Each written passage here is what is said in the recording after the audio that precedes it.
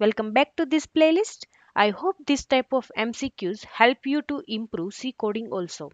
So let's start to see the more logical C MCQs in this video. Moving to the first question, friends, see the code and try to solve by your side first and let me know your answers. These are the options.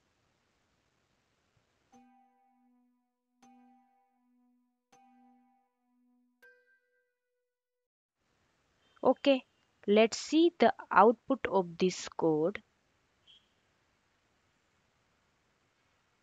See, output is a Tom.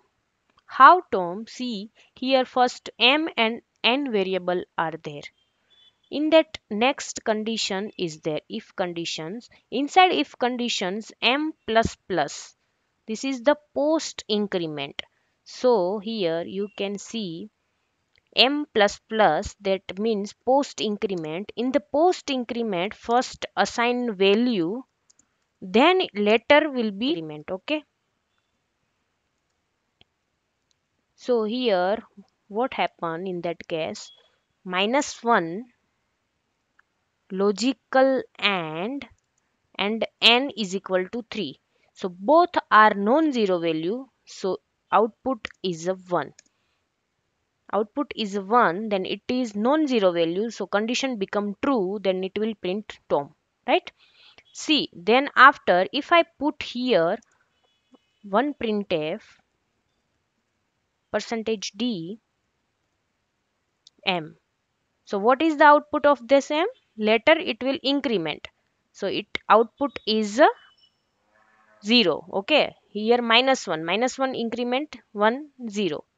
So let's see what is the output. See 0. Okay. So output is Tom. Moving to the next question. Friends, see the code and try to solve first. These are the options.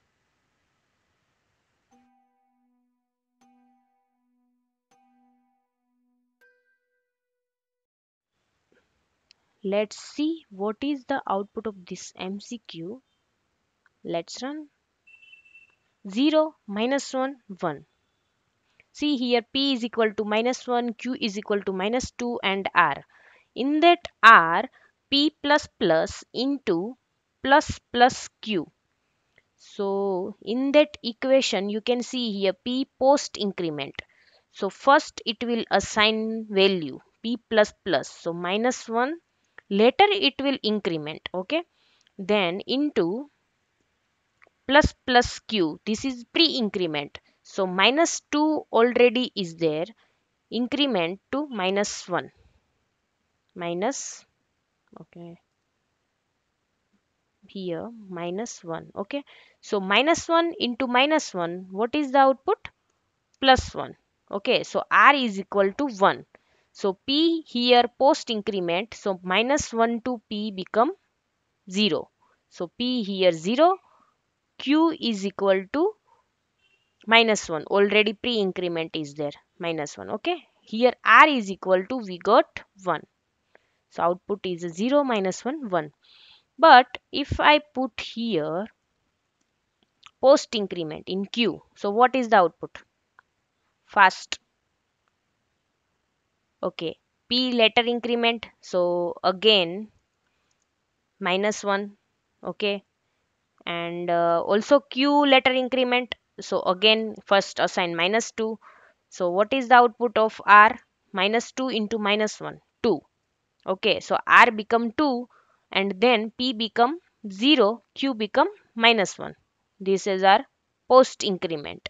So let's see. See here 0, Q become -1, R become 2. Understood? So output is 0, -1, 1 for this MCQs. Moving to the next question, friends, solve this MCQ fast. These are the options.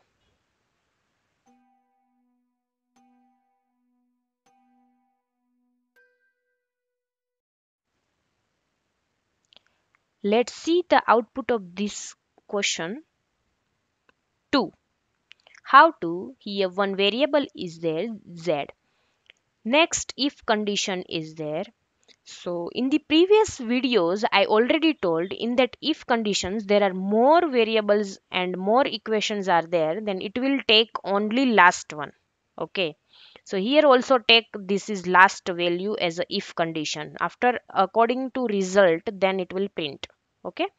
So see, first z is equal to 0. So in that z value 0 assigned. Okay.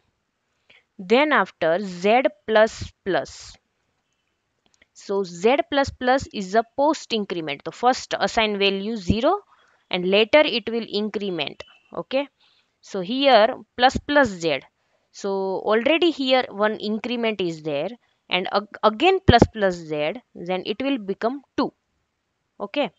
So 2 is a non-zero value. So in that z is equal to 2. Okay. 2 is a non-zero value. So if condition become true, in that printf this will return. In that printf also again decrement, post decrement, this one. Okay. So post decrement, the first assign this value, later z this one increment. So output is a z is equal to 2. So that's why here output is a 2. If I print here again z percentage d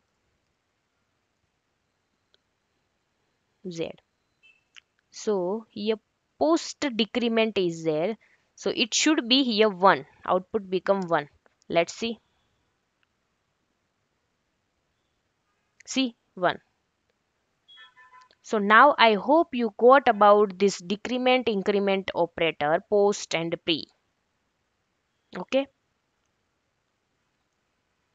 But if I put here minus minus, in that case this become error. L value required error. See.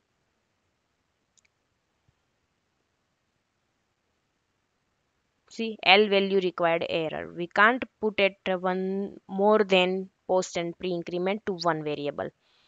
Okay. So output is 2 for this MCQ. So thank you so much friends for watching this video, and I hope this type of MCQs are very helpful to you understand C code in depth. And if you have any doubt, then please guys feel free to ask me in comment section. Bye bye, see you in the next video with new C MCQs.